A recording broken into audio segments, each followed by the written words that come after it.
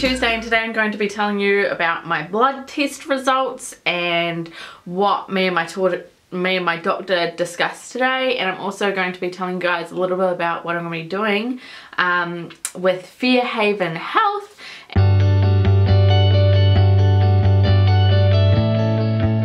Okay, so to begin with, I had a blood test 2 weeks ago, basically just to see what's going on. My doctor sent a referral through for me to see a dietitian. I still haven't heard back from the clinic yet, but I probably won't. It's a public health system, and we all know how crappy public health systems are. I probably won't hear back from them for months. Yeah, so today I finally went to the doctor and got my blood test results. Basically, he said everything came back fine except for whichever one of these things means my male hormones. So if you're thinking, what? Male hormones? Women have both male and female hormones in them. So women have estrogen and all that fun stuff, but we also have testosterone in our hormones. And when your testosterone levels are high, like mine, I think it might be androgen, is that on here? I don't see that on here. Here we go, androgen. So that's about your testosterone and stuff, and when they're high you get things like facial hair or just extremely hairy, and it's a common symptom of having PCOS, is having those high testosterone levels, and therefore, you know, like more hair growth than what you would normally see on a woman. I'm not exempt from that. I also have it. It's actually called hirsutism or something like that, and yeah, it sucks. It's not fun. I shaved my arms because my arms were always extremely hairy. It's probably nowhere near as bad as what I think it is, but you know, you're always never happy with your own body, are you? So you like hairy belly buttons, hairy under your chin, hairy face. Some women have full-on beards, and you know, it's not fun because it's the kind of thing that's not typically normal for a woman, so you get teased and blah blah blah blah blah.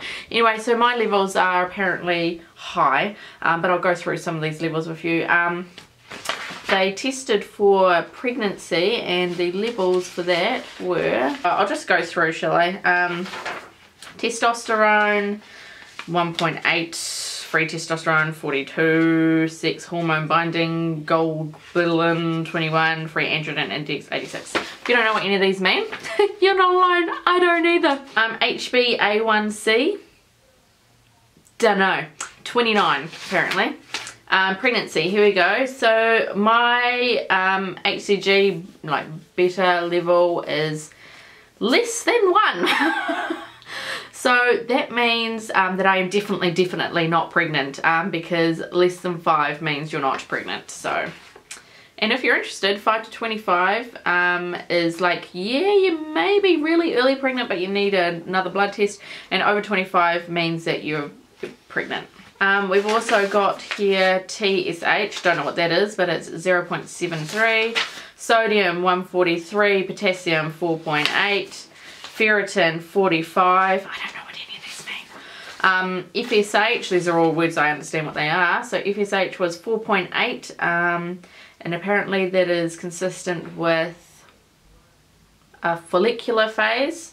Mid-cycle peak is 5 to 22, luteal phase is 2 to 8, postmenopausal is 26 to 134, if you're interested.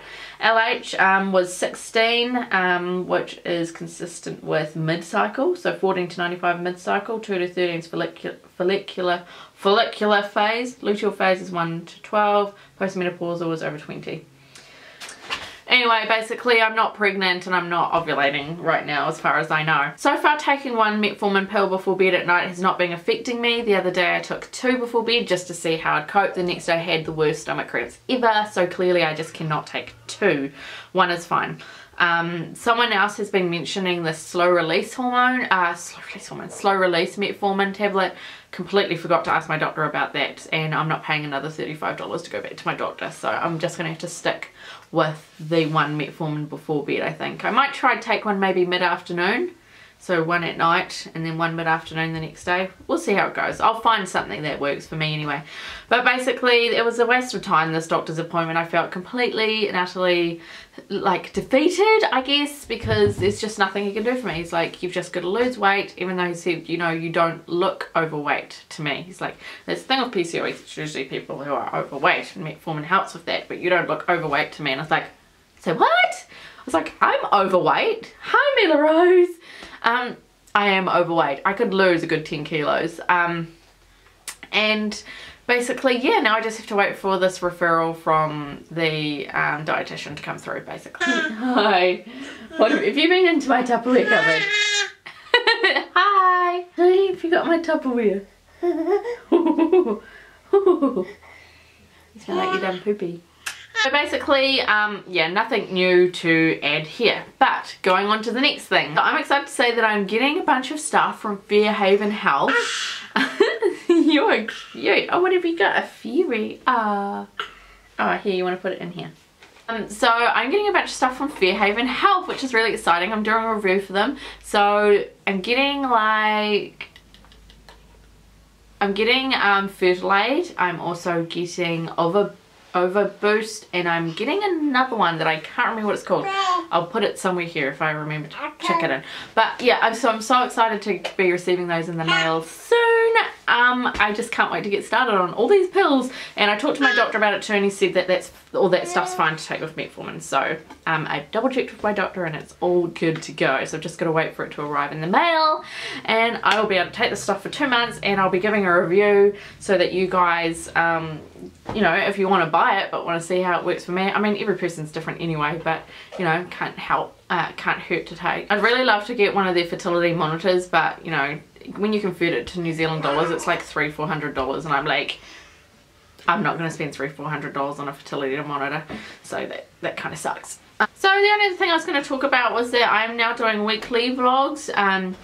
The maybe daily vlogs are still going, but they're way harder to do. The weekly vlogs I find way more fun, and like I really love looking back on Roman's weekly vlogs that we did, so I'm doing them again with the whole family. So if you haven't seen it yet, I'm sure there'll be one up here or down there or somewhere. They'll be linked somewhere, and it's just like snippets of the whole week basically. So the whole family's going good. We're all doing great. Still doing renovations to our house.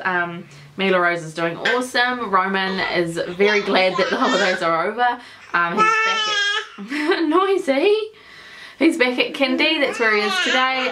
He's absolutely loving being at kindy.